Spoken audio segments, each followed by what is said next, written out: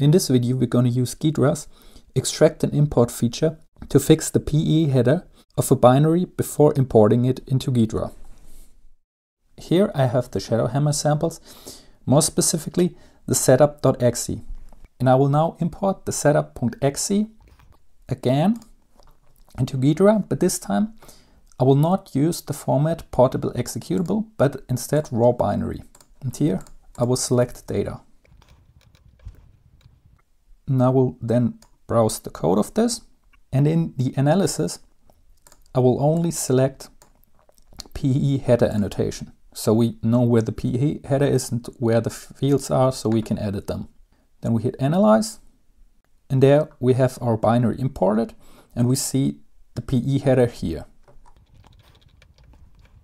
The problem with this sample is the text section.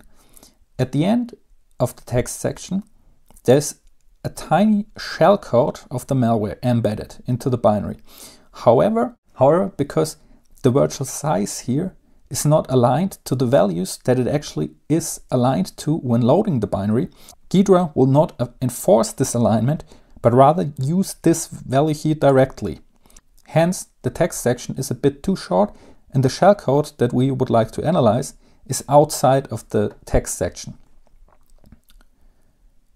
The correct alignment you can find in the image option header, and it's the section alignment.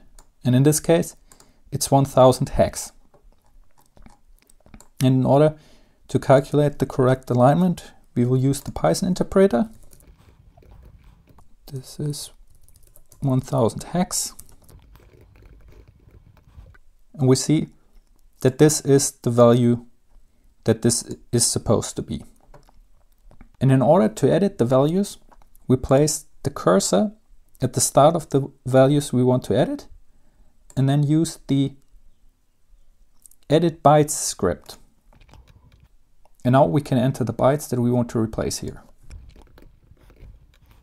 And as you can see, now this address is the actual correctly aligned address that we calculated previously. Now I select the whole binary and select extract and import.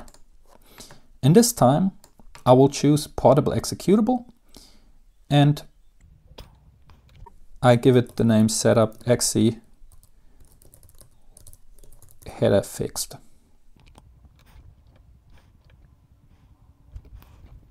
Analyze this. And while the analysis is running, I will quickly jump to the address that wasn't correctly analyzed without fixing the headers. Now here inside the CRT process function, we can see this call to the function right at the end of the text section, which without fixing the header would not have been able to be analyzed because the memory here at this function would not be imported by Ghidra.